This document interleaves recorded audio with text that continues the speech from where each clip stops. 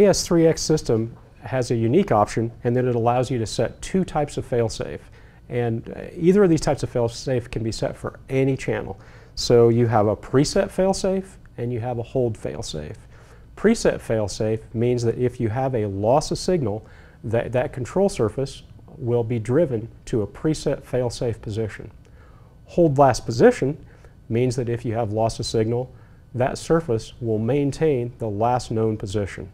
Of course, when the signal recovers, you'll immediately gain control. But those are the two types of failsafes that are available. And as I mentioned, the screen that we have available here shows that you can set either the preset or hold for any or all of the channels, and in fact, you can mix them up. For an airplane like the Yak, it's very common to have preset failsafe on throttle, and in fact, we would highly recommend it on throttle because if you lose signal, you want the airplane to throttle back. All the other channels, it's pretty typical to have hold last command. That way the airplane continues doing what it was previously doing. If you were going to set this up on a sailplane, however, it's a real good idea to have preset failsafe, for example, on the rudder and on the elevator. Imagine you're thermaling really high, you have a loss of signal, and the airplane just continues to go in its same direction. It'll end up flying away. So with sailplanes, you'll want to have a preset on the elevator, rudder, so that the airplane will descend, come down. Aerobatic airplanes like this, or any gas or glow-powered airplane, you always want to have preset on throttle, and you want to set it to low throttle. And the other surfaces, generally, you'll have it set up on hold.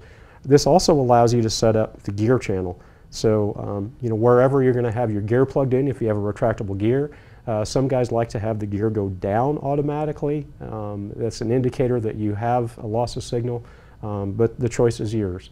Now, in order to store those preset fail-safe positions, that occurs just like with any Spektrum system, that occurs during the bind process. So now we're going to go ahead and bind the system like you normally would, with the intention of using preset on throttle only. So as I mentioned in the previous video, I actually have an extension. This extension exits the front of the airplane, so it's very easy, but this actually plugs into the bind programming port. I'm going to go ahead and put a bind plug in here.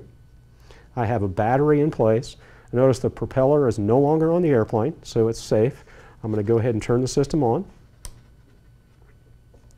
And of course the receiver now, I take for granted that it's flashing. Yep, the receiver's flashing, telling me I'm in bind mode. I'm going to push and hold the bind button, and I'm going to hold the throttle at low throttle. I'm going to leave everything else at neutral, and I'm going to go ahead and turn on the transmitter. Binding. DSMX 22 milliseconds. Telemetry. Bind complete. So when the system binds, and in fact anytime you turn the system on, there's a bump. It's called an initialization bump. So when the system initializes, all the surfaces will move about 30% of its total travel, indicating that it's ready to go. So you'll see here that everything is now working, driving the throttle, and I've just bound the system. Now, everything was set to hold, so let me show you how this works. If I have a little bit of throttle in here, and if I have some ailerons and elevator, and if I turn the transmitter off, you're going to see I just lost signal. The throttle turns off because it's set to preset failsafe. However, all the other surfaces went to a hold last command position. Let me go ahead and change that, and let me show you what happens here. Remember that I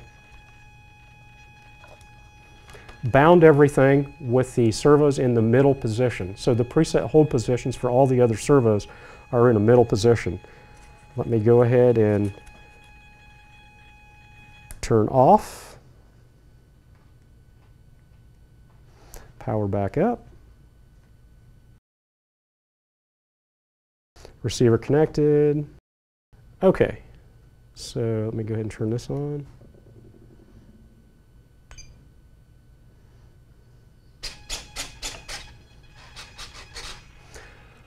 Okay, so now keep in mind that I had everything was set to neutral position for preset. Now, even though I said it before, I can go in here and let me do my ailerons are port 2 and port 6. Now, those have been set to preset fail-safe position. Take a look at the upper right-hand corner in the screen. See the exclamation mark? What that means is it hasn't been written to flash yet, so it's not stored in the receiver. I need to get out of this screen. Then you'll see it's solid. I can go back to this screen. Now watch what happens. I'm going to throttle up, and I'm going to move the ailerons to the right, and I'm going to turn the transmitter off, which represents loss of signal. Transmitter off.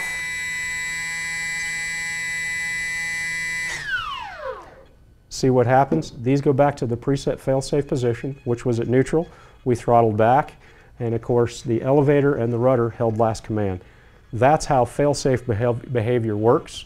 It's real easy to set up. Most important point I can tell you here is be sure that if you have a throttle in your airplane, be absolutely sure that failsafe is set to off so that if you lose signal, it turns the motor off or kills the engine.